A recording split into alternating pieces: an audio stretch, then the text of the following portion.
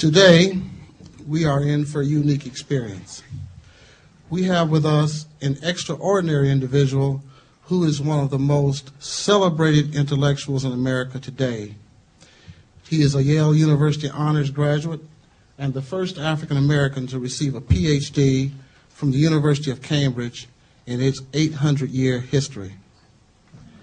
His many honors include a MacArthur Foundation Genius Grant, a National Humanities Medal, and election to the American Academy of Arts and Letters. He is currently the chair of Afro-American Studies and W.E.B. Du Bois Professor of Humanities at Harvard University. Without further ado, it is indeed my pleasure and an honor to introduce to you Dr. Henry Louis Gates.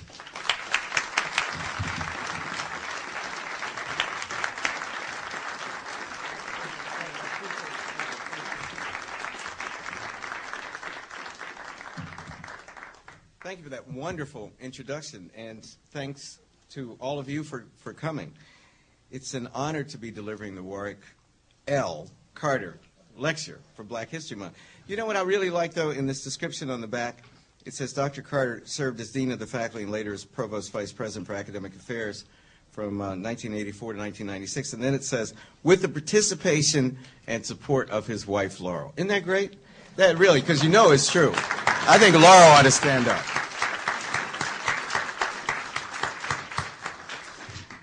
Berkeley has a special place in my heart because one of my best friends, and as you'll hear in a minute, one of my business partners, crucial for the successful completion of this project, was Quincy Jones.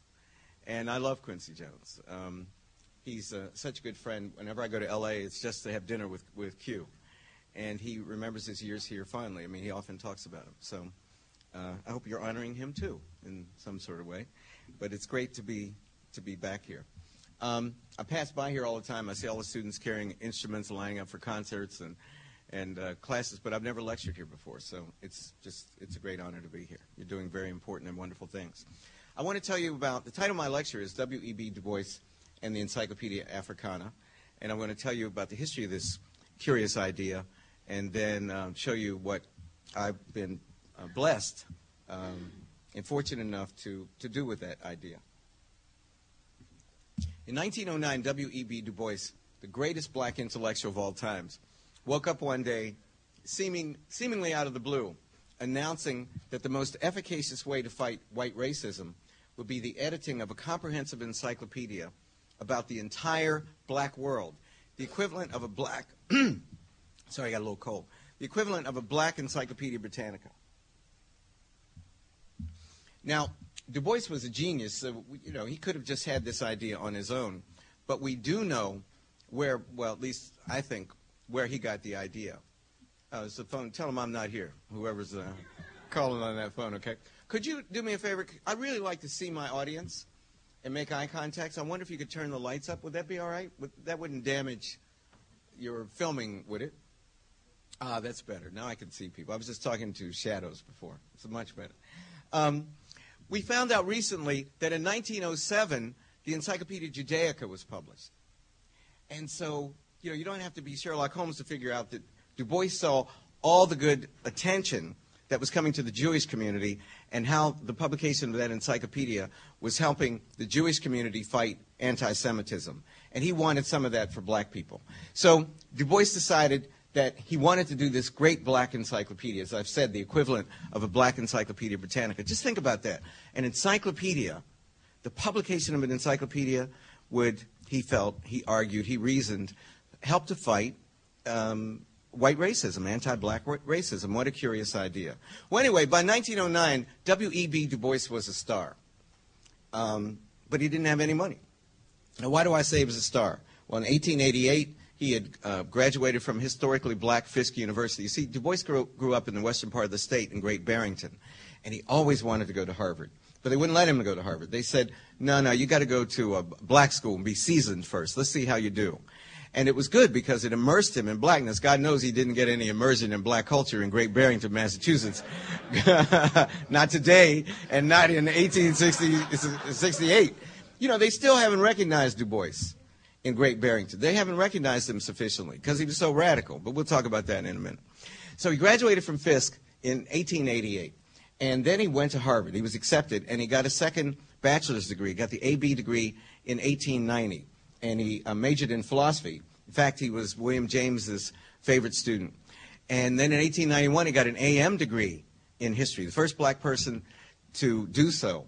But then he wanted to go to Europe. You see, at that time, as quiet as it's kept today, you know, a degree from Harvard, degree from Yale, you know, that wasn't anything. I mean, if you wanted to be a scholar, you had to go to Europe. You had to go to some school that was 500, 600, 700 years old, not something created in the 17th century like Harvard was.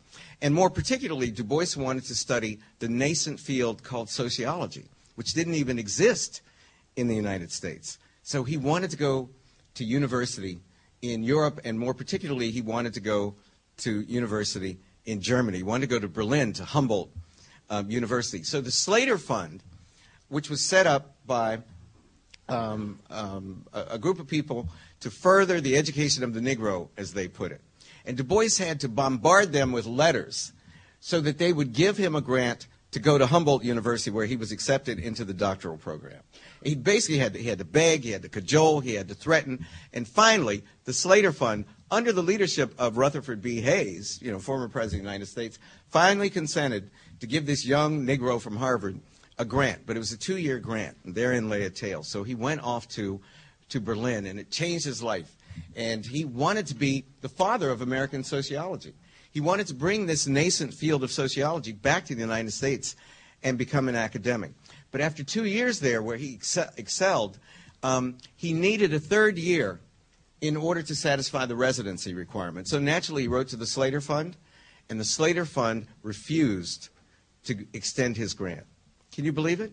So with the greatest reluctance and with an enormous amount of bitterness, he returned to Harvard, where in 1895 he became the first African American to take a PhD from Harvard, in his case, in the field of history. In 1899, he published the first, one of the first, certainly, if not the first, studies of an American city from a sociological, methodological point of view. And that was his famous book called The Philadelphia Negro. And he went door to door. I mean, he even measured black people's heads. I mean, he was an empiricist. And he wanted to establish the study of the Negro on the firmest scientific foundation, as he put it. And that was the book called The Philadelphia Negro. In 1900, he wrote a sentence which turned out to be prophetic, one of the most famous sentences written by anybody in the entire 20th century, and that was that the problem of the 20th century would be the problem of the color line. And that, Lord knows, turned out, unfortunately, to be the case.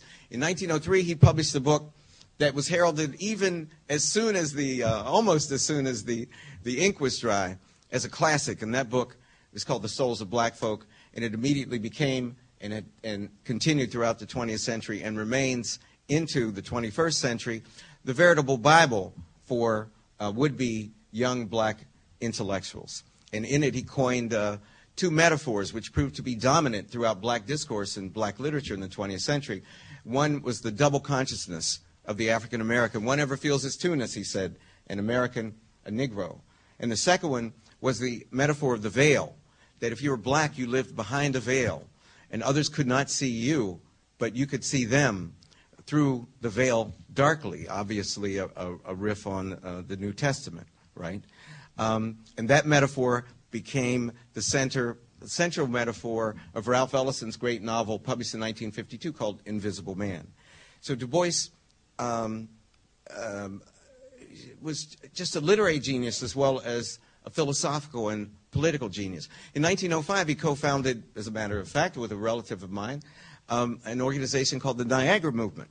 And the Niagara Movement, which was dedicated to fighting the policies of Booker T. Washington, who was very conservative, as you know, on political issues, the Niagara Movement metamorphosed itself in 1910 into an organization called the NAACP. Do you realize that Du Bois was the only black person on the executive board of the NAACP when it was founded in 1910? I mean, we think of it as a black organization, but it was of liberals, particularly liberal Jewish people, a coalition of liberal Jews, liberal WASP, and liberal black people. And in 1910, Du Bois became the founding editor of the Crisis magazine, which was then and remains to this day the official organ of the NAACP, and he served proudly and brilliantly in that capacity between 1910 and 1934. But this is 1909, when that morning when he woke up and decided that the editing of this comprehensive encyclopedia of the black world would be the most effective way to fight white racism. So as I said, he was a star, but he had no money. He had just enough money to print about 100 pieces of stationery announcing the birth of this project called the Encarta Africana Project. And on that, he wrote to all these people around the world and asked them to be on his board of editors. He wrote to the great anthropologist Franz Boas. And he wrote to Sir Harry Johnston, the ethnologist in London. And he wrote to J.E. Casely Hayford, the great Pan-Africanist from the Gold Coast, which is now Ghana. And he wrote to the Italian scholar Giuseppe Sergi. And he wrote to some of his Harvard professors. He wrote to William James, the great psychologist, the founder of American psychology, who was Du Bois's philosophy professor at Harvard because the discipline of psychology didn't exist at that time. He wrote to George Santayana, the great philosopher, with whom he read Kant's Critique of Pure Reason.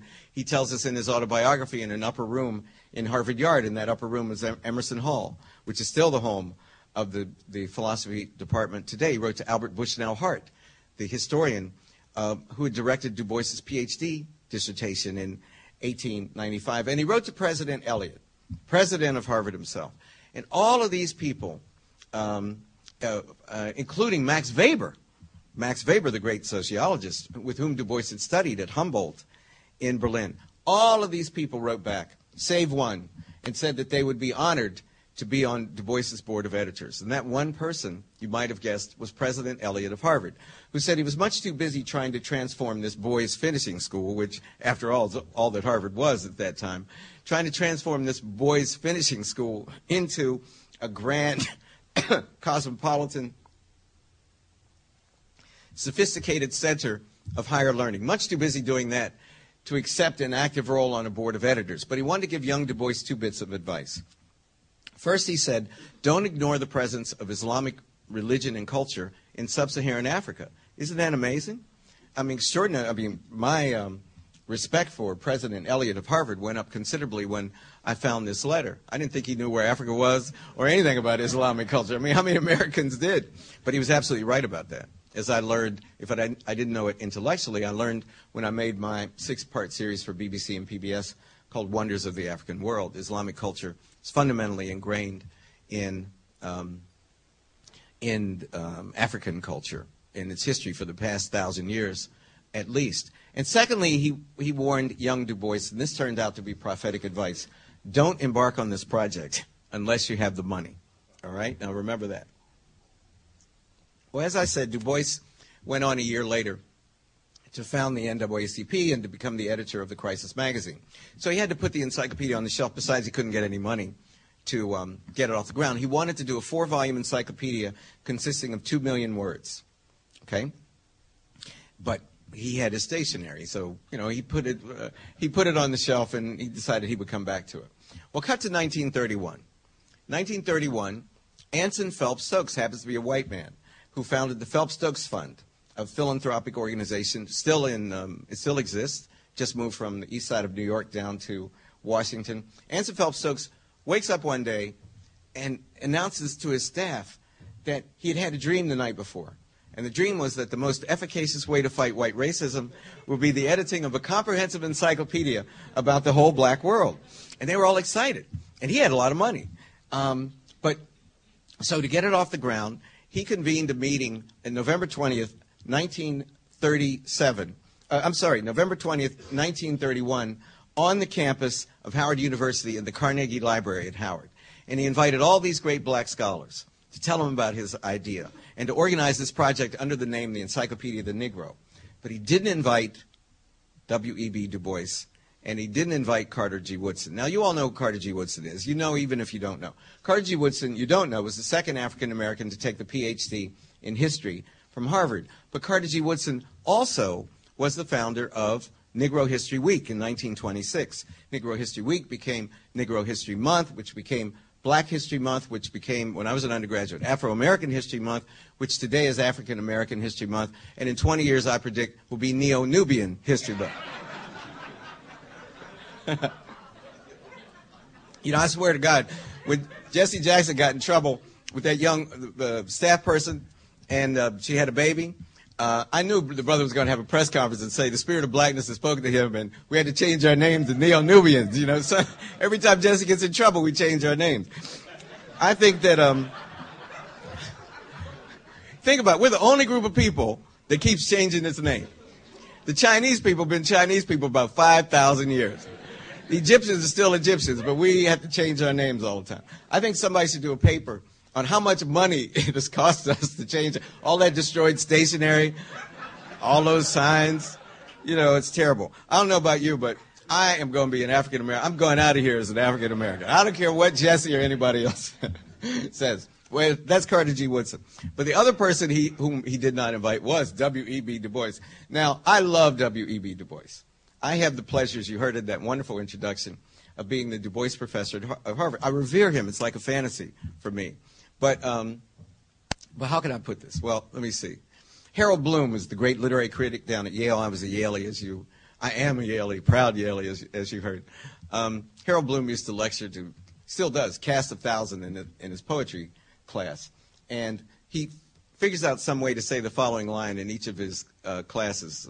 At one point during the semester, he'll look at you, and he's very histrionic. He'll say, "They say we shouldn't speak ill of the dead."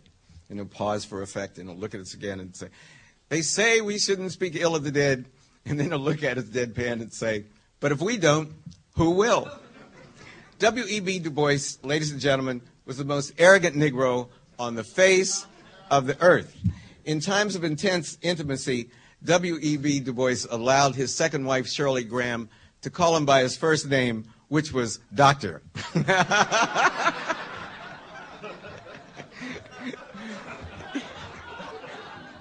You know what the rap guys say? Who's your daddy? Du Bois said, "Who's your doctor, baby? Who's your W.E.B. Du Bois slept in a three-piece suit. Benjamin Brawley, who got a master's degree from Harvard, black man, got a master's degree from Harvard in English in 1908, published the first sophisticated history of Negro literature, as he would have called it then. And the book was called The Negro Genius. And remember, I said Du Bois was the editor of the Crisis magazine. So if you published a book and you were black, or if you were white and published a book about the black experience, getting it reviewed in the pages of the Crisis magazine was like getting reviewed today in the New York Times or the Boston Globe.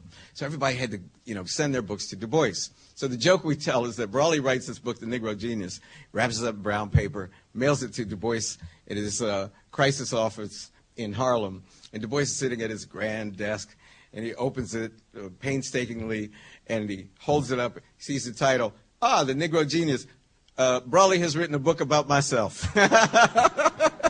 Du Bois was the most arrogant Negro on the face of the earth. And when he heard that they had had this meeting without him, he went ballistic.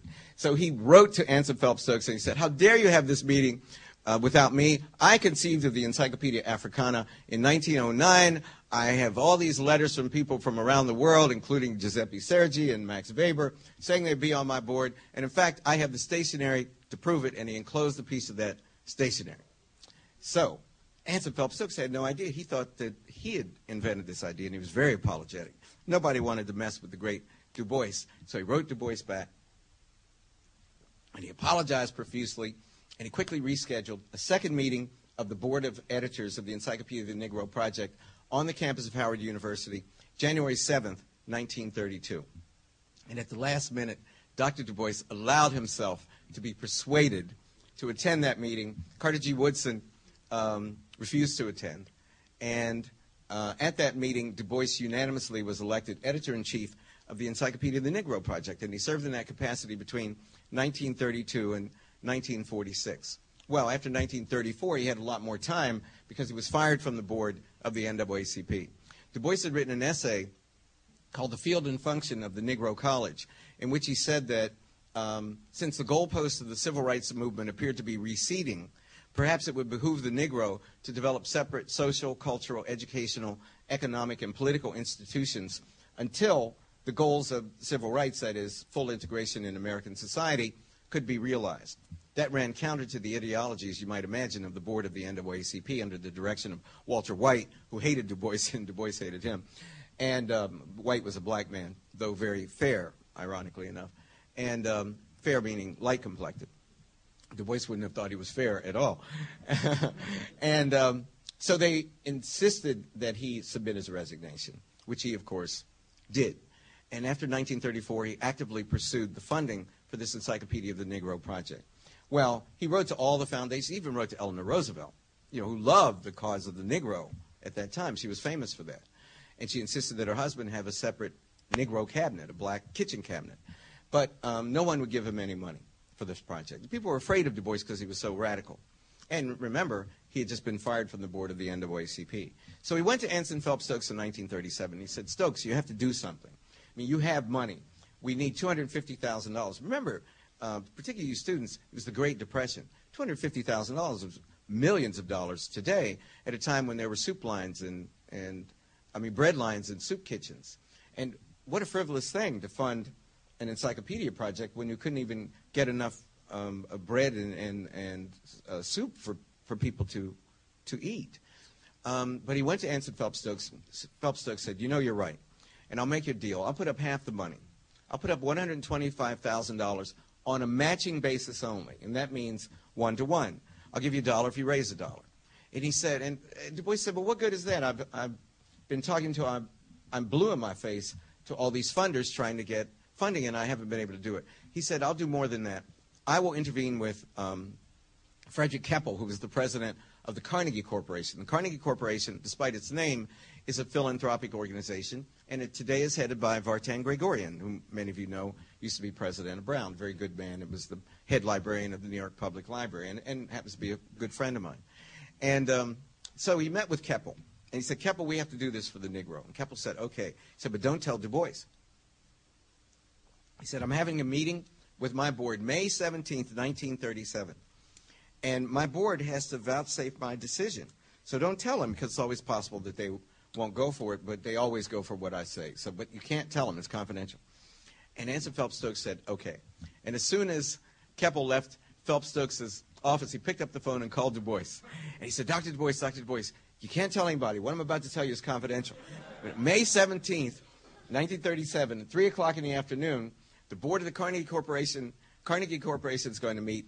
And at that meeting, they're going to vote to match my $125,000 grant to your project. And at 4 o'clock, they're going to call you. Now, when they call you, you have to be surprised, or I will have betrayed my confidence. Du Bois promised. So Du Bois then picked up the phone and called Rayford Logan. Now, Rayford Logan you haven't heard of, but he was the third black man to get a Ph.D. in the history department at Harvard, and like Carter G. Woodson and like W.E.B. Du Bois, Harvard man in history. But unlike Carter G. Woodson and unlike W.E.B. Du Bois, Rayford Logan at one time was engaged to Letitia Gates of Patterson's Creek, West Virginia. And Letitia Gates is my great aunt. So I got to know Rayford Logan very, very well. And he told me the following story, which was never in print until I put it there. He said that Du Bois didn't tell him why to come to his office at 3 o'clock. And Du Bois did not suffer fools gladly. He did not suffer fools at all, as a matter of fact. And he hated the stereotype of black people always being late. I've also learned that musicians... CP time, colored people time, is also musician time, But, so Logan told me he stood outside the door. He watched the little second hand go around to hit the 12, and he tapped on Du Bois' door right on time. And he walked in, and to his astonishment, Du Bois had a beautiful mahogany desk sitting in the corner of his office. On that desk sat a silver ice bucket. Ice bucket was full of ice, and a vintage bottle of vintage champagne sat chilling in the ice bucket. And next to the ice bucket sat 2 cut glass champagne flute glasses. And Logan didn't know what was going on. He told me he's afraid Du Bois was going to fire him. He didn't know why he'd been summoned to this office, because everyone was terrified of the great Du Bois. And Du Bois said, Logan, sit down. He said, see that clock? He said, at 3 o'clock, right now, the board of the Carnegie Corporation is meeting. And at 4 o'clock, they're going to call us and tell us they have matched on a 1-to-1 basis Anson Phelps Stokes' generous offer of $125,000. So we will be able to do the Encyclopedia of the Negro. We will make history. And so they sat there and slapped 5, or come to think of it, I don't think Du Bois slapped much 5 in his lifetime. But they did whatever Du Bois did when Du Bois was happy, which was not a whole hell of a lot. Over the next hour, and they waited anxiously for the clock to strike 4. Finally, 4 o'clock came. No phone call. 4:15, no phone call. 4:30 comes and goes. The phone still hasn't rung. 4:45, 4:50. Finally, at 5 minutes to 5, Du Bois looks at the clock. He looks at the ice bucket. He reaches over and grabs a bottle of vintage champagne by the neck, looks at Logan, yanks the bottle out of the ice bucket, and slams it against the bookcase behind his desk. The phone never rang. He had been lobbied against by Carter G. Woodson. See, in those days, ladies and gentlemen, there was animosity between African-American intellectuals. I'm pleased to say none of that exists today. Where's Malefi Asante when I need? Front page of the Baltimore Afro-American, one of the 2 or 3 leading black newspapers in the United States at the time. September 26, 1936, Carter G. Woodson accused W.E.B. Du Bois of stealing the idea of the encyclopedia from him. He said that he had had the idea in 1921, and he had published the idea in the pages of the Journal of Negro History, which he had founded. Well, I and a zillion other scholars have looked for that announcement, and it just is not there. And as a matter of fact, as we know, Du Bois had the idea in 1909. Du Bois was mortified. He never responded publicly, but he wrote to all of these potential funders privately and said that he had had the idea in 1909, and he could prove it because he had the stationery announcing the project, and he enclosed a piece of stationery for those people to whom he was defending himself. Well, and as I said, Du Bois had been fired from the board of the NAACP, and that was a very powerful group of black and white people by 1934, so everybody was lobbying against Du Bois getting this grant.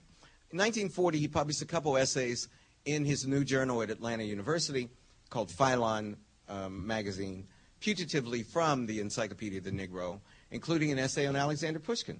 I don't know if you all knew, but Alexander Pushkin you're all of African descent, just a long way back. But Alexander Pushkin was of immediate African descent. His grandfather was Peter's Hannibal. Peter the Great brought an African back from Africa and made him a general and forced a member of the Pushkin family, a noble family, to pick one of their daughters to marry him. And Alexander Pushkin was the grandson of that relationship, and Du Bois published that article. But the encyclopedia was dead. In 1946, they finally buried the project after Du Bois in 1945 had published a bibliography called the Preliminary Volume to the Encyclopedia of the Negro Project, which consisted of lists of books relevant to different potential subjects if one ever were able to raise enough money to do the encyclopedia. But that volume, which I have a copy of, is very rare. I have a copy of the first edition and the second edition. That volume is very valuable because of the introductory essay by Du Bois called On the Need for an Encyclopedia of the Negro, which became my kind of Bible. Well, cut to 1951, what's happening in America, it's the McCarthy era, famous photograph of Du Bois on the front page of the New York Times being hauled off in chains. He had been accused of being a communist. He wasn't a communist. He stood trial. He was acquitted. But his passport was confiscated, just as it was for many Americans on the left, including Paul Robeson, the greatest voice of all, as far as I'm concerned, in the history of black men. 1958, as a result of 1957, as a result of a class action suit, Du Bois and everybody else got their passport back. What's the first thing Du Bois does? He visits every communist country on the face of the earth. He went to Prague, to the great Charles University, where he got an honorary degree. And then he went to Berlin. And I have pictures of this ceremony on the wall of my office when he got that doctorate degree. They gave it to him at Humboldt, and he said that was the happiest day of his life. He went to Moscow, where Khrushchev gave him the Lenin Prize. And then he spent 6 months in China with Mao and with Zhou Enlai. Until recently, Du Bois's birthday was a national holiday in China. On the way back, he was approached by Kwame Nkrumah. Kwame Nkrumah was the first president of the Independent Republic of Ghana. Ghana was the second African nation to decolonize itself. Sudan in 1956, Ghana in 1957. Kwame Nkrumah had studied at historically black Lincoln University, and he had shared a platform with Du Bois in Manchester, England in 1945, at the third Pan-African Congress. And everybody revered Du Bois. Du Bois was the man because he was a great Pan-Africanist, and he fought early on for the decolonization of the African continent. So Nkrumah wrote to him and said, Dr. Du Bois, whatever happened to that Encyclopedia of the Negro project, that Encyclopedia Africana project that you were always talking about? And Du Bois told him the same sad story that I've told you. And then Nkrumah wrote him back and said, why don't you move to Ghana and edit it on free African soil, and I will fund it. And so in 1961, ladies and gentlemen, incredibly, at the age of 93, W.E.B. Du Bois and his second wife, Shirley Graham, did three things. They joined the Communist Party, they renounced their American citizenship, and they jumped on a plane and flew to Accra, Ghana, where he established something called the Secretariat for the Encyclopedia Africana. Well, on December 15th, 1962, at the only meeting of the Board of Editors of the Encyclopedia Africana project, Du Bois had scholars from all over the African continent. And he told them about the first two incarnations of the project, 1909 and 1932 to 46. And then he said, the third incarnation would be different from the first two. You see, the first two were truly Pan-African. The African in the Old World, the African in the New World. The third incarnation, would be, and I quote, by, for, about, and of the African on the African continent. Du Bois had felt betrayed by the American Negro leadership when he was persecuted by the McCarthyites. And the civil rights leadership, I mean, even they thought Du Bois was a communist. And they were always shying away. You know, J. Edgar Hoover was bugging them and accusing them of being communist-inspired and influenced. And they just let Du Bois dangle out there in the wind, and Du Bois deeply resented it. So, in response, he cut the American Negro out of the encyclopedia.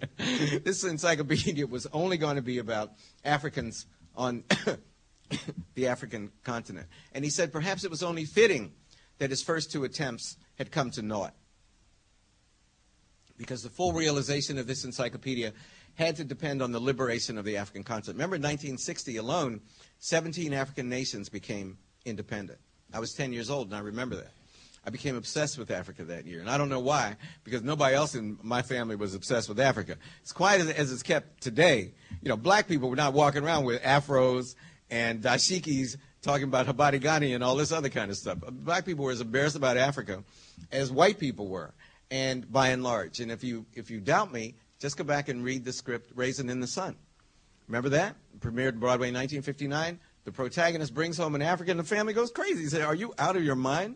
You know, bringing one of those Africans, you know, into our." Every year at my mother was a Coleman, C-O-L-E-M-A-N. That's my mother's family name. And every year, the last Saturday in July, the Coleman family, since 1949, has had a family reunion at our place on the Potomac River, about 2 hours west of D.C. And every year we give these gag gifts, and one of the gifts is the I Ain't Left Nothing in Africa prize. And my father gets it every year. I don't know why. Maybe as a rebellion against my father, but I became obsessed with Africa that year. Anyway, so Du Bois had his encyclopedia. Cut to August 1963. What's the biggest event in the whole world in August 1963? The March on Washington. The night before the March on Washington, the doctor sat down at his desk in Accra, Ghana, and he wrote out a message to Martin Luther King. Despite his animosity toward the American Negro civil rights leadership, he really liked King, and King revered him.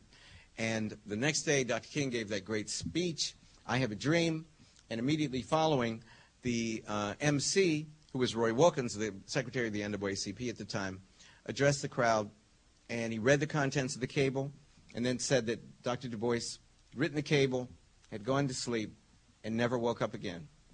He died in his sleep. Well, I went off to Yale University in September 1969. I had a 2-foot-high afro. You have to imagine that afro on this little peanut head. My daughter Maggie, who's a senior at Wesleyan, saw my graduation picture in the Yale banner, our yearbook, and she said, "Daddy, is that you?" I said, "Yeah." She said, "You look just like a Klingon." I said, "Baby, I was a good-looking Klingon." I had a closet full of dashikis. You know, we had a soul handshake. They changed it every month to make sure you were still black. It took about 15 minutes. You had to kick somebody in the butt and bump elbows. And hello, my brother, hello, my sister, all that kind of stuff. It was wild. And we were all looking for heroes. And I found Dr. Du Bois. And I heard about this encyclopedia. And I was pre-med and pre-law both. I was pre-med around my mother, and I was pre-law around my daddy. And the idea that I'd ever become a scholar just didn't even occur to me. But I decided what a hoot it would be to edit that encyclopedia, because encyclopedias played a big role in my education and in my family. My family, we still have it, 1956 World Book, sold to us by the school principal. Now, you talk about intimidation. That is probably illegal now, right? I mean, what are you going to do when the school principal comes and says you got to buy the encyclopedia? You got to buy the encyclopedia. But thank God they did, because we looked everything up. When Jeopardy came on and the College Bowl and all these things, we would run to the encyclopedia and have big arguments. It was great, and I love encyclopedias, and I have a small collection of antique encyclopedias, including the rare 1911 edition of Britannica that was so good. Freud on psychoanalysis. I mean, it's a serious encyclopedia. Albert Einstein on, whatever. It's a great encyclopedia. So anyway, I decided I wanted to do that encyclopedia. So I took a year off between my sophomore year and my junior year at Yale. I got a fellowship. There was a special program. In those days, Mr. President, you would reward students for taking longer to graduate, not shorter. And this program is called the 5-year BA. And I went to Tanzania, and I worked in a mission hospital in an Anglican, an Episcopalian. It's the Anglican Church worldwide. It's my family, Gates family, Episcopalians. And I worked in a little bush hospital with 120 beds for 50,000 people. No running water, no electricity. Everybody lived in mud huts. I used to write my friends back at Yale, and I'd say, please write to me, because I love to read. There was nothing to do. It was entirely cut off. Kerosene lanterns to light your way at night. It was a great experience, but it was painfully lonely. But I learned a lot about Africa. And then I went into Dar es Salaam, the capital, and I was sailing with a fishing crew in a dhow, D-H-O-W, an Arab fishing vessel, to Zanzibar. And at the dock, for $1, you could sail over to Zanzibar. And at the dock, I met a white guy who had just graduated from Harvard and had been kicked out of what was then called Southwest Africa, which is now Namibia, for being politically subversive, just probably by shaking a black man's hand or something at that time, because Southwest Africa was an apartheid culture just like South Africa was. Anyway, he told me his story, and he said that his dream had been to go from Cape to Cairo, which was Cecil Rhodes' great dream, have a white civilization from the Cape all the way up to Cairo. And I told him my fantasy had been to hitchhike across the equator. So there on a starry night in the middle of the Indian Ocean, in a dhow, great sails above us, we flipped a coin, and I won. So he and I hitchhiked across the equator.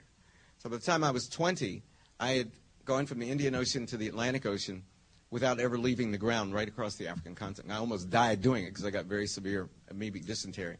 But it was just the trip of a lifetime. So I loved Africa. So I got a fellowship my senior year to go to the University of Cambridge. I was going to come back and go to law school. In fact, I did. I came back and went to Yale Law School. I attended the Yale School of Law from September 1st, 1975 to October 1st, 1975. At which point I took a leave of absence, and the last time I checked, I was still on leave. But I went to Cambridge because all I knew when I was growing up was that smart people went to Oxford, Cambridge, Harvard, and Yale. And I thought people told me I was a smart kid, and I wanted to get those credentials. And I went to Cambridge, and it changed my life in many ways, but one way it changed my life is I met two Africans. One's name was Wole Soyinka, W-O-L-E. Second name, S for Sam, O-Y-I-N-K-A. And the other was Kwame Anthony Appiah. Wole Soyinka was a Nigerian playwright who had been imprisoned during the Biafran War between 67 and 69 and had been placed in solitary confinement for 24 out of 27 months and almost killed several times. And he had gotten out of prison and written a prison memoir called The Man Died, and it was so controversial the government was trying to kill him all over again. So he fled to England, where he became a professor in the socioanthropology department. The socioanthropology department, why would a playwright be in that department? Because the English department refused to give him an appointment because they said African literature was at best anthropology or sociology, but it was not literature. And they refused to give him an appointment as a faculty member. 1986, Wally Soyinka got the Nobel Prize for Literature. Okay? He was my introduction to African literature. And then a young African prince, literally a prince of a person metaphorically, but literally a prince, because his uncle was just died, was the Asantehene, the king of the Asante or Ashanti people in Ghana. His symbol of authority was a gold stool, which descended from heaven in the 17th century to signify the God's approval on the royal family of the Ashanti. That's a bad story right there. I happen to like that. The brothers know how to tell a story. And Anthony was the son of Peggy Cripps, who was Sir Stafford Cripps's daughter. He was the chancellor of the Exchequer in the post-World War II Labor government. And the nephew of the king of the Ashanti, he was a blue blood, an aristocrat from two sides. It was the first international, interracial, aristocratic marriage, and he was a splendid offspring. And we became best friends, and many of you who followed the contretemps between Cornell West and Larry Summers at Harvard last year know that it led to not only Cornell leaving to go to Princeton, but also Anthony Appiah, which has broken my heart without a doubt, because Anthony and I have been together since that day in October when we met. So anyway, Soyinka invited us one night to an Indian restaurant. I'm an Indian food junkie. I love Indian food. My friends say I have two lips. This one's Madrasa and this one's Vindaloo. And I could eat Indian food 3 times a day. And so Soyinka took us to an Indian restaurant. And now, I don't know about you all. I'm not interested in your personal business, but let me tell you that, I should say that Soyinka is quite a connoisseur of wine. And his idea of how much wine it is appropriate to consume is directly proportional to the number of people at the table. If there are 3 people at the table, over the course of an evening, that means a bottle of wine apiece. As he protested when he heard me talk about this once in public, he said, "You give people the wrong impression. I don't think there should be 1 bottle for each person. I just think over the evening, we all should consume 1 bottle apiece." I said, "Oh, I would never be so vulgar as to suggest that, Wally." I had never drunk wine before. In my day, we didn't drink wine to get high.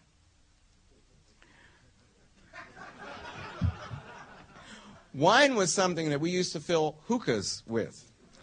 And we used to buy such vintage wines as Mad Dog 2020 and Purple Jesus and Pink Pussycat.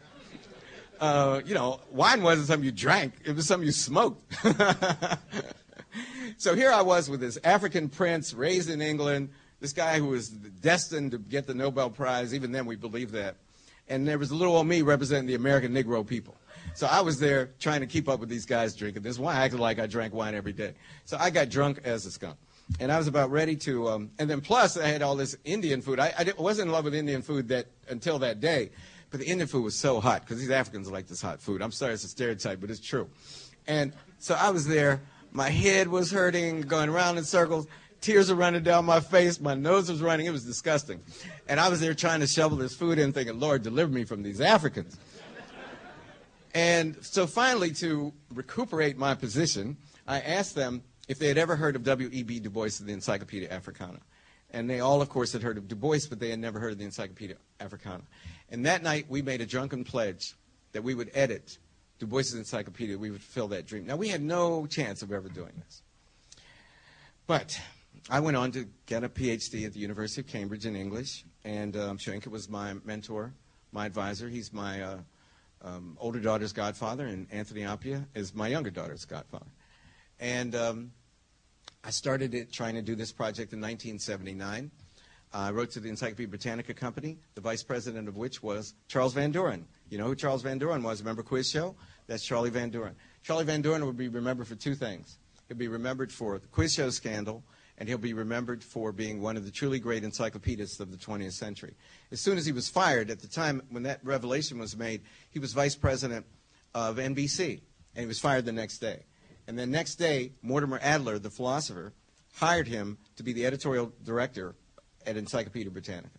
And it was he who was responsible for that micropedia, macropedia renovation, innovation in the form of Britannica, which we all, take for granted today. And he's a charming, brilliant man who made a terrible mistake in his life, unfortunately, about which he's deeply sorry and apologetic. But anyway, I wrote to them, and they wrote me back eventually, and they said, "We'll do your encyclopedia if you can raise $20 million." They said, can you raise $20 million? I said, I can raise $20 million. And I raised, ladies and gentlemen, $50,000, which is not bad if you're a 29-year-old freshly minted PhD from the University of Cambridge, right? Just enough money to convene a meeting of the board of editors at Yale, where I was an assistant professor, and I flew Shoyinka and a couple other African scholars over from the continent, and I talked up the project, and I was very self-confident we were going to raise $20 million, just enough to fund that meeting, and I'm pleased to say, to print some stationery announcing my project. Well, I couldn't raise $20 million. In 1991, I came to Harvard with Anthony Appiah to rebuild Afro-American studies. By 1995, we had stolen Cornell West from Princeton, and we had wrapped a big red ribbon around William Julius Wilson, the great sociologist from the University of Chicago. Nobody believed we could recruit him. When we recruited him, we were smoking. I got Gerald Levin at Time Warner to give us $3 million to endow Quincy Jones Professorship of African American Music, the first chair of its kind endowed in the United States.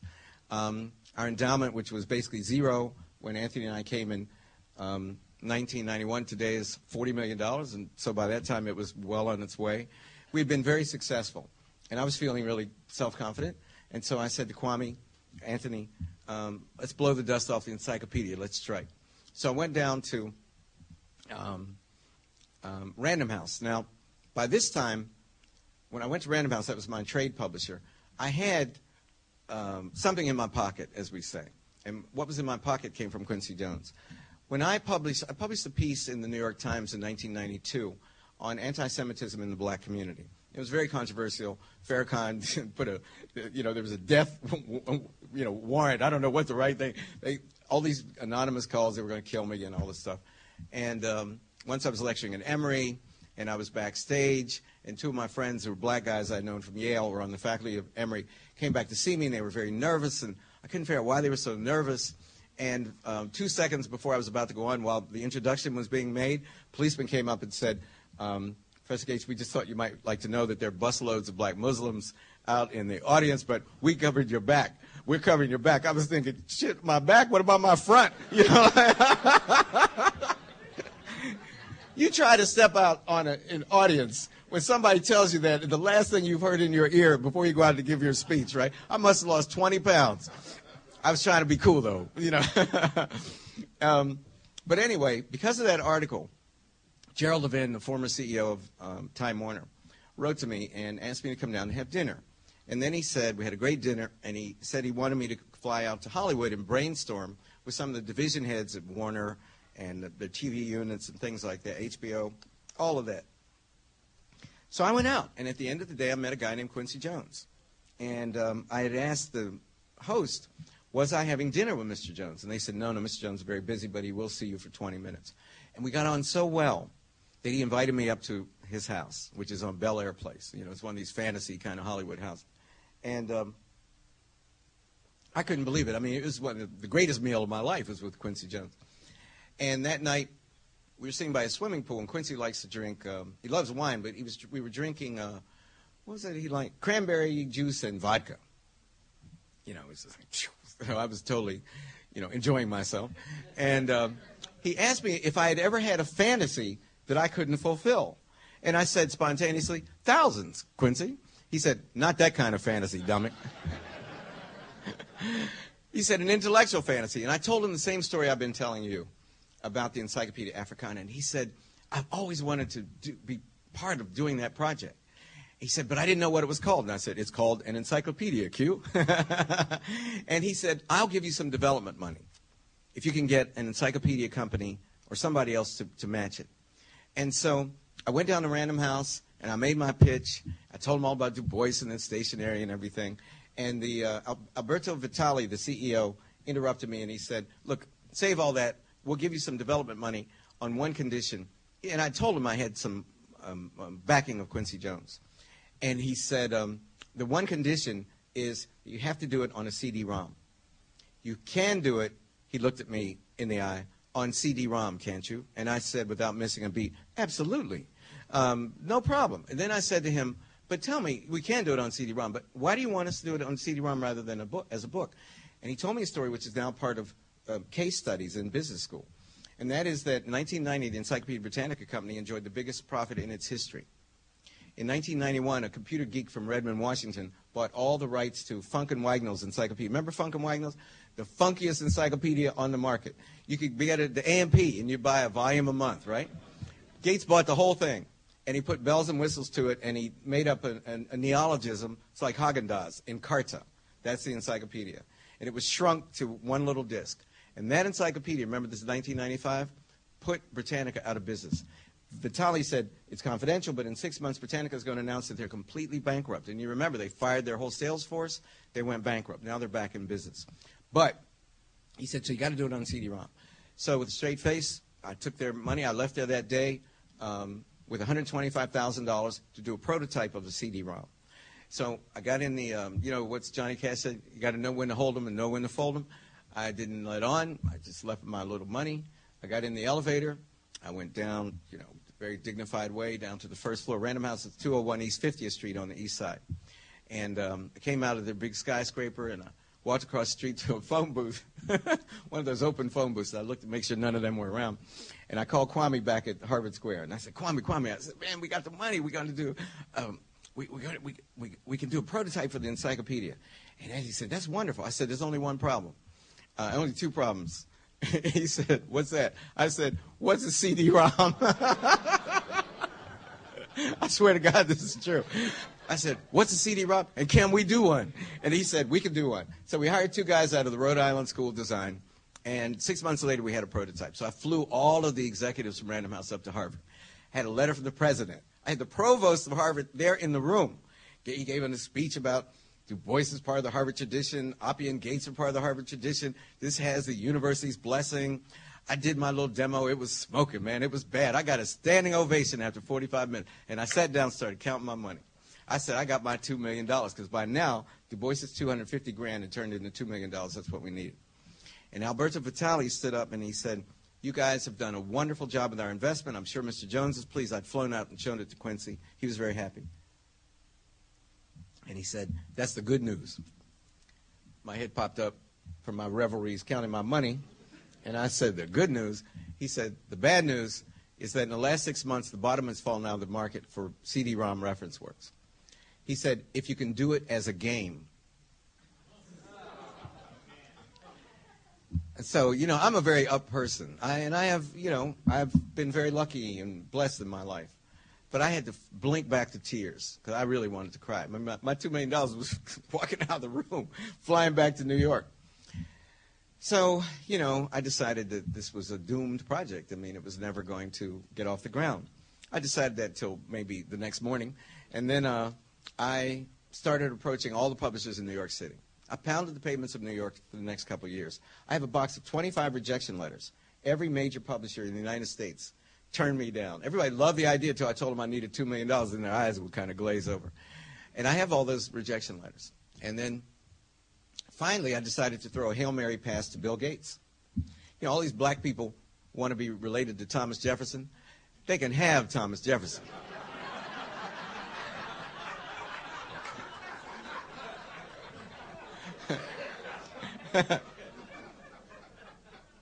Even as we speak, I have the Mormons busy looking for that connection between William Gates and Henry Gates.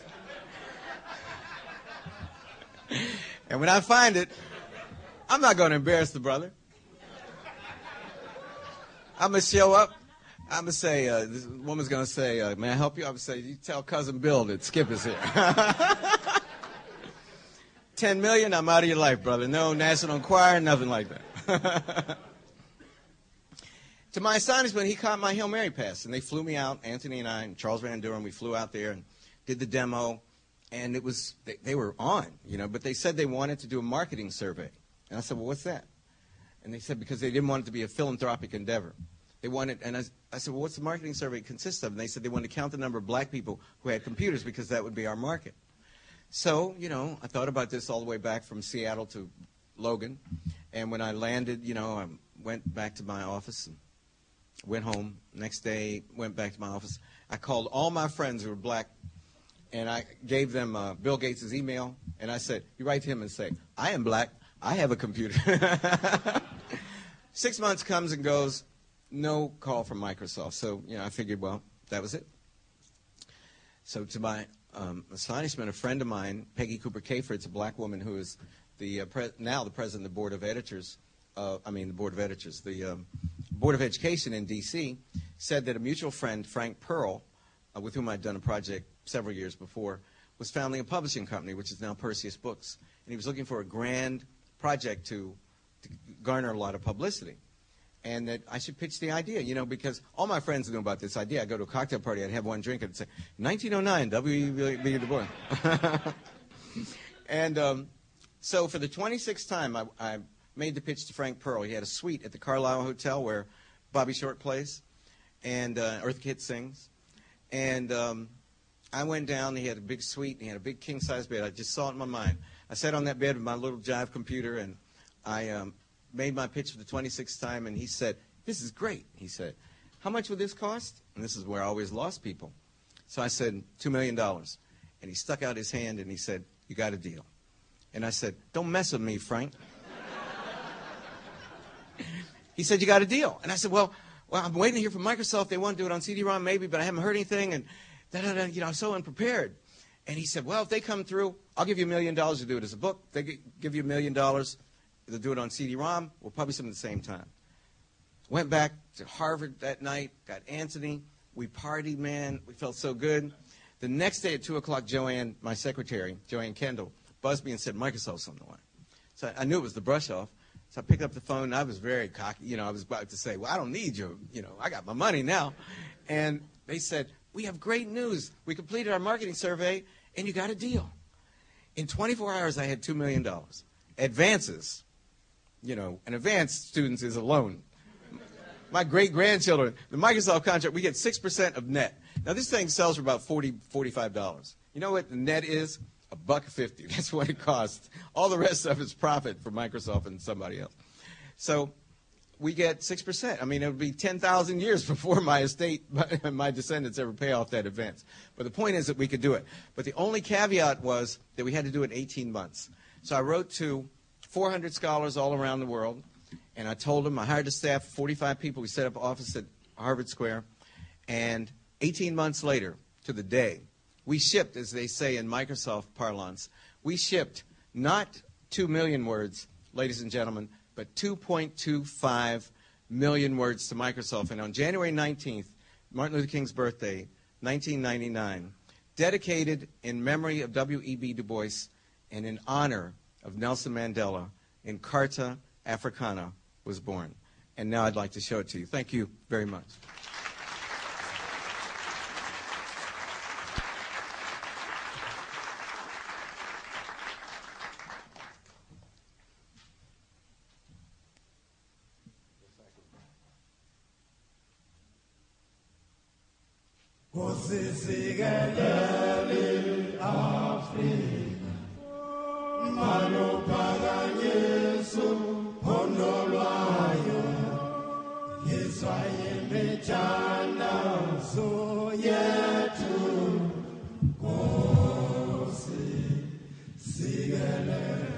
Now, for those of you who have to leave, well, I'm going to culminate this with our music timeline, but I'll do, I don't know, can most of you stay for a few more minutes?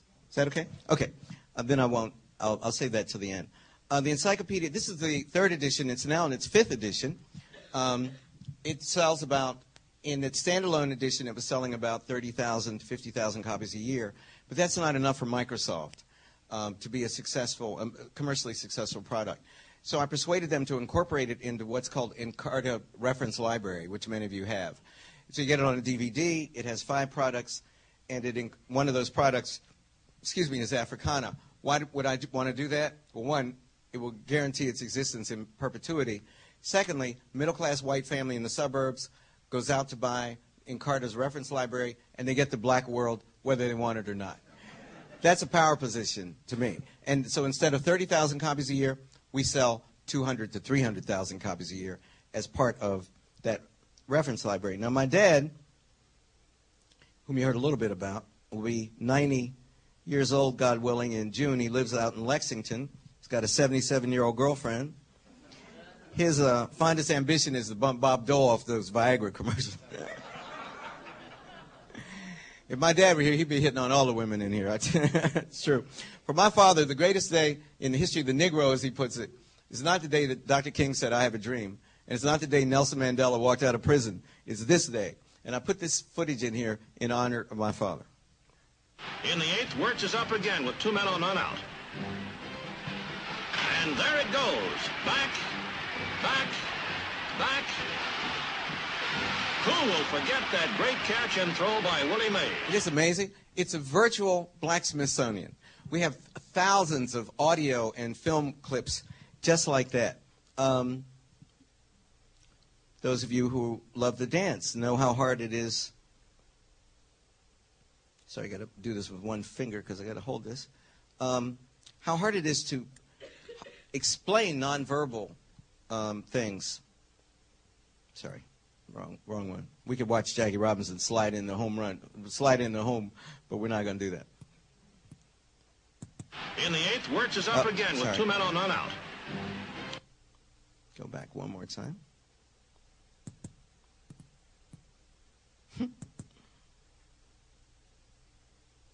Okay, you know how hard it is to talk about nonverbal things to students without demonstrating it. Well, that is particularly true. I don't know why I'm having such a hard time doing this. I'm trying to get on Bojangles. That's particularly true, say, of jazz, nonverbal jazz, but it's true of the dance as well. And many people think that Bojangles is the greatest dancer in the 20th century. But now you can bring Bojangles into the classroom.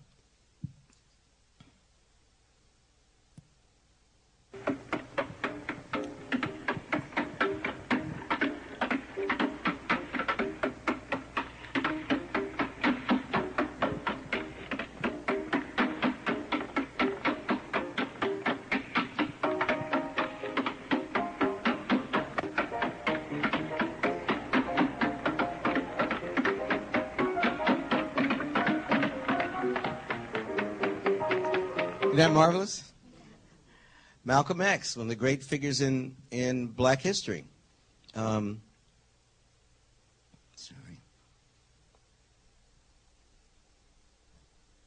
Let's see what Malcolm has to say this Black History Month. We go to the article on Malcolm X. These are all very long articles. You just scroll down. You know the drill. All this is streaming media along the top. That's that icon there just means it's an audio clip. This icon means there's historic film footage. Who are you? You don't know. Don't tell me Negro. That's nothing. What were you before the white man named you a Negro? And where were you? And what did you have? What was yours? What language did you speak then? What was your name? It couldn't have been Smith or Jones or Bunch or Powell. That wasn't your name. They don't have those kind of names where you and I came from. No, what was your name? And why don't you now know what your name was then? Where did it go? Where did you lose it?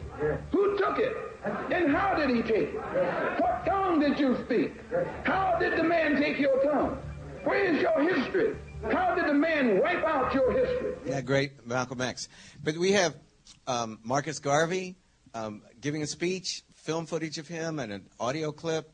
Booker T. Washington, who recorded his 1895 Atlanta Exposition speech. We found a film clip of black people doing the cakewalk dance in 1903. It's in here. We have all kinds of things in here. It's just great. Now, I could keep you all day showing you that, but I want to show you the special features that we developed as well. We have a Library of Black America in which and at this point in this edition, we have 4 million words of those encyclopedia articles. On top of those, as it were, it's hard. These are all metaphors because it's all digital, are these features that I just clicked into. And the first one is the Library of Black America. We digitized 160 books written by black people between Phyllis Wheatley in 1773 and 1920. And they're all part, you get it, it's all part of the disc. It's not separate, and it's fully searchable.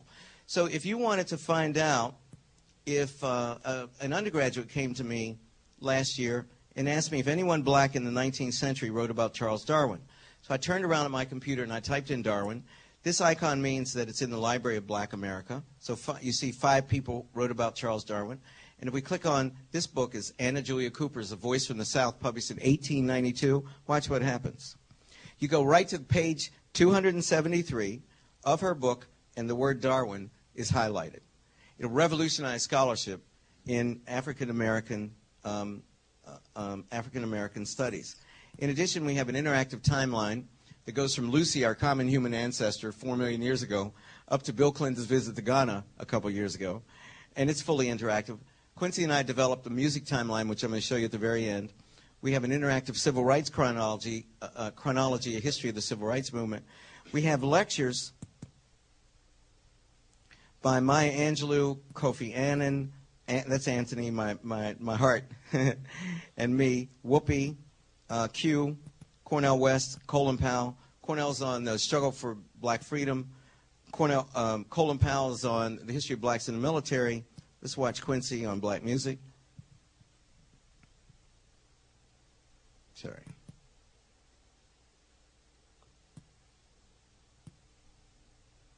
What in the world am I doing here?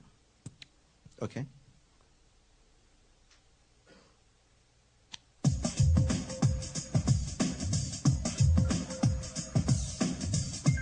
Why does the majority of the world, especially the young people, why do they choose American black music to be their voice, their anthem in life? You know, and I've been to almost every place in the world, and without exception, the music that seems to speak for most of the youth in the world is basically black American music.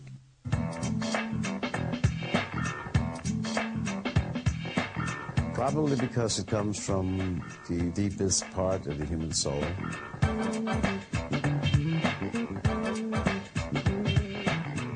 The black experience in America is really written in the music, you know. Everything else is written by, you know, Uncle Tom Petty and all this stuff. All the other things are written by the victors and the conquerors. And you know how the conquerors write history. Mr. Charlie, Mr. Ludlow Joe, right undecided, oh boy, I won't work no more. But the real history of what happened here is in all the spirituals, in the blues. You got a right to the tree of life.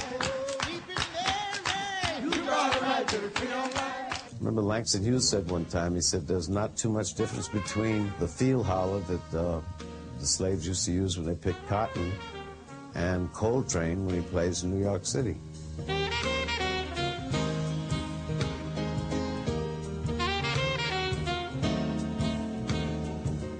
Most black music in general, it belongs to the whole race. Everybody, it really does, because everybody's voice is involved in it. And every blues singer you see, maybe Whitney this year that comes out of the church, you know, or Dinah Washington years ago, or Aretha Franklin after that. It's all one person, really. You know, to me, it feels like one person that did. And they take all of the things that have come down all of the years, you know, from slavery to spirituals to this and that, and they keep piling it up and adding something to it, and it just keeps on growing. And that's why it's so important for young people to go back and define where you're coming from, because if you don't know where you're coming from, it's hard to know where you're going, you know. Mm-hmm. Quincy Jones. So then we have film clips from my Africa film series. I mean, little mini lectures. We take you to Great Zimbabwe, to Timbuktu, to the slave coast of Ghana, to the Swahili coast. That's a dhow, that boat where I met that guy. The Kingdom of Kush, which is the home of the Black Pharaohs, the Nubians. And then Lalibela, the rock-hewn churches of Lalibela in Ethiopia. I'll take you quickly to Timbuktu.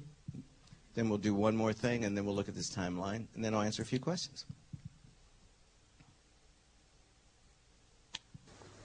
Timbuktu is one of the world's legendary cities, deep in the Sahara Desert, in the West African nation I'm of riding Mali. on this camel with this group of people. Founded in the 11th century, And I was scared it was to a death. port on a sea of sand and grew rich on trans-Saharan trade.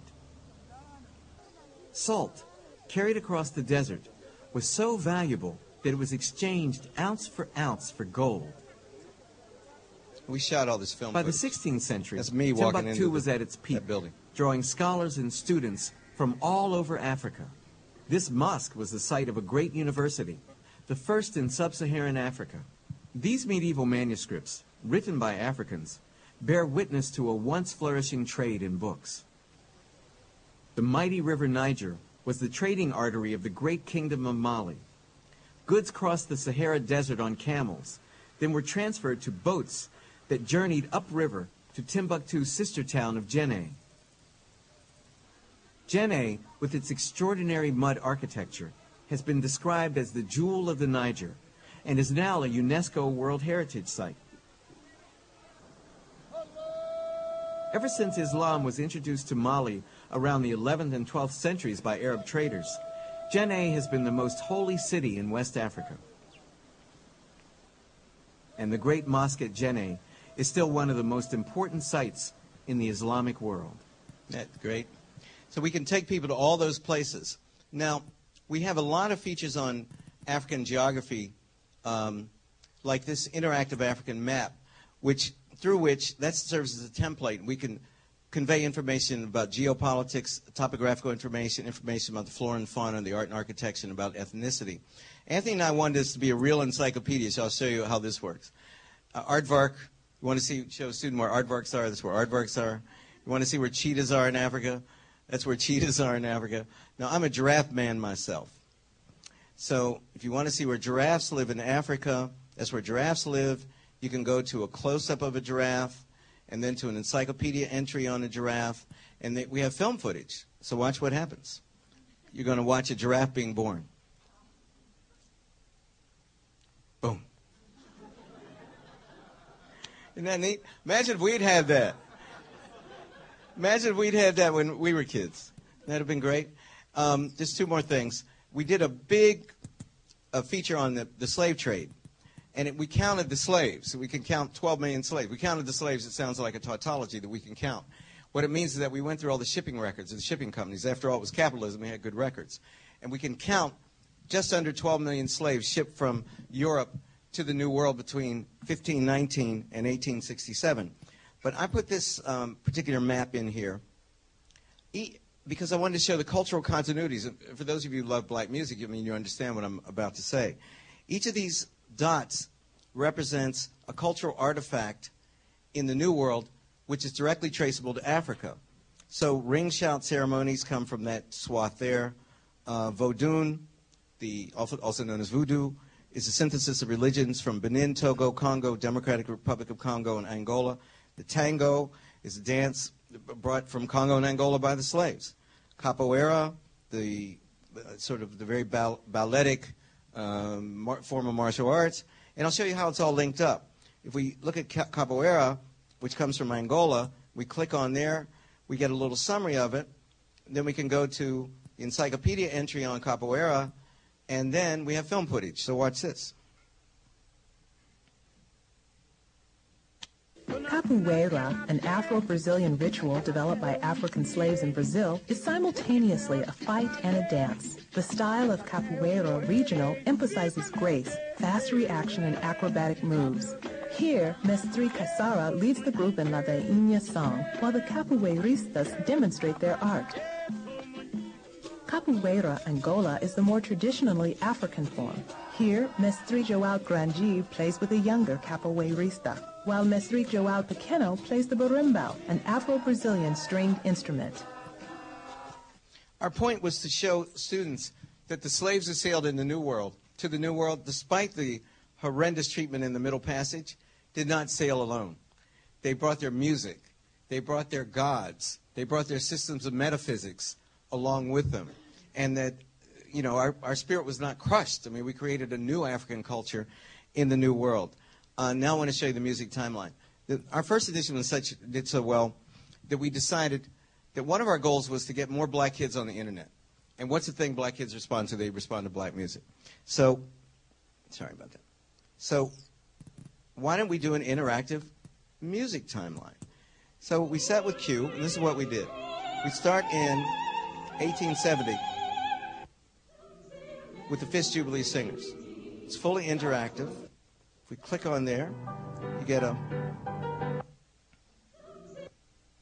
close-up of the Fifth Jubilee Singers.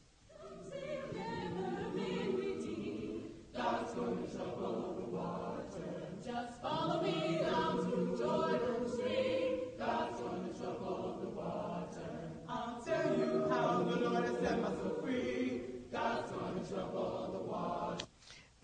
go back to the timeline by hitting the Go Back button. There's minstrelsy. I don't know if you've ever seen a minstrel routine, but you can now. And this is important for students to understand. Campbell ladies sing this song, doo-dah, doo-dah. Campbell race that 5 mile long, oh, doo-dah day. Oh, the long-tailed filly and the big black horse, Doo-dah, doo-dah. They came to a river and they couldn't get across, oh, doo-dah day. Blind run all night, blind run all day. I bet my money on a bobtail nag. Somebody bet on the bay. Isn't that horrendous? But magnificent, too. I'll just show you a couple things more, and then I'll answer some questions. Everyone knows about Marian Anderson, 1939. Well, now you can go to the Lincoln Memorial. He's got the whole world in his hands. He's got the big round world in his hands. He's got the wide world in his hands. He's got the whole world in his hands. He's got the wind and the rain in his hands. He's got the moon and the stars in his hands. He's got the wind and the rain in his hands. He's got the whole world in his hands. I mean, we have, Louis Armstrong in performance. We got Bessie Smith from St. Louis Blues in 1929. We have, sorry, I do not want to go back there. We have all the genres. But I want to take you back up to 1959. Then we end with hip-hop. If we go to 1960, you can go backwards in time. If you just left your pointer on there, it would take about an hour and a half, and you just run through all the genres. But let's go to modal jazz. This is 1959. Very rare footage. Miles and Coltrane.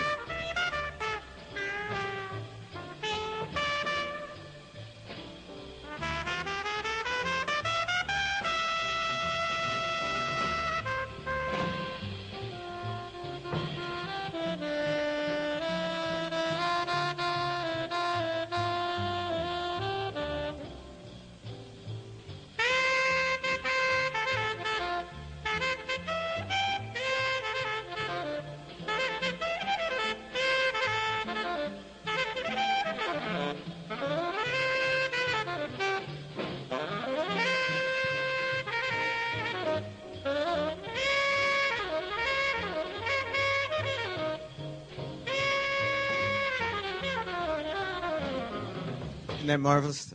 Coltrane, God. And then we end with hip-hop. We went out to Sir Mix-a-Lot's studio. I'd never heard of Sir Mix-a-Lot. That's Michael when he was still black. That is one crazy Negro, I tell you that. I tried to get away, but I couldn't get far because a man with the touch repossessed my car. Okay, it's Sir Mix-a-Lot. So we wanted to show the kids where hip-hop comes from. So we decided to do it this way because this guy's pretty articulate. We interviewed him all day and then made this. What I do, first of all, pretty much all rappers do the same thing. I have a sampling drum machine slash sequencer. And what I do with this is I write little snippets of patterns, little pieces of music, so to speak, that I glue together later in song form. Example, how a beat is built. We pick up our sounds. We don't just steal them. We sample them from drum sets or whatever. And just to give you an example, here's some of the sounds. You know, we program the stuff on the keyboards for as far as bass lines, horns, synth sounds. We play all that, and this machine remembers that. So if I were going to write drums to this,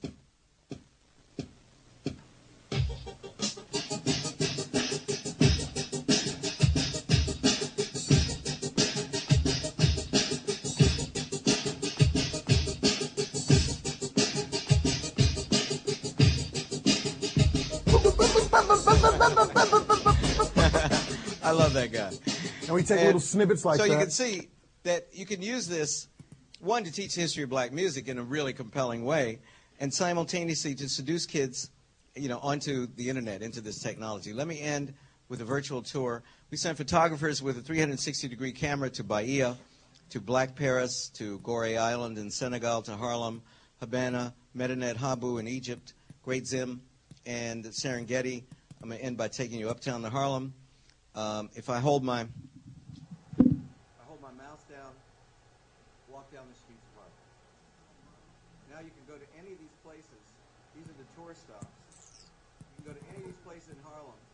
And I'm going to take you to the Apollo Theater. Go to the Apollo. Let's see who's playing. That's the Apollo. Duke's playing. Billie Holiday's playing. Aretha. Let's check out Aretha.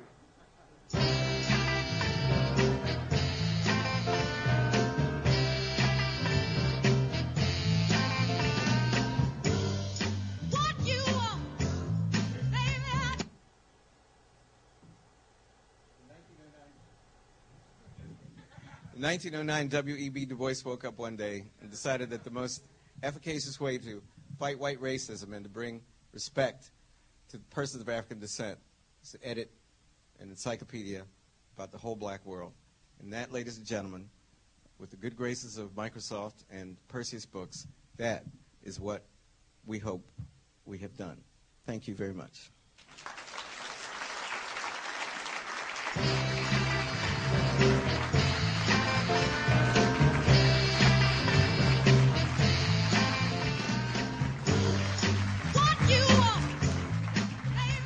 Dr. Henry Louis Gates. Dr. Skip Gates.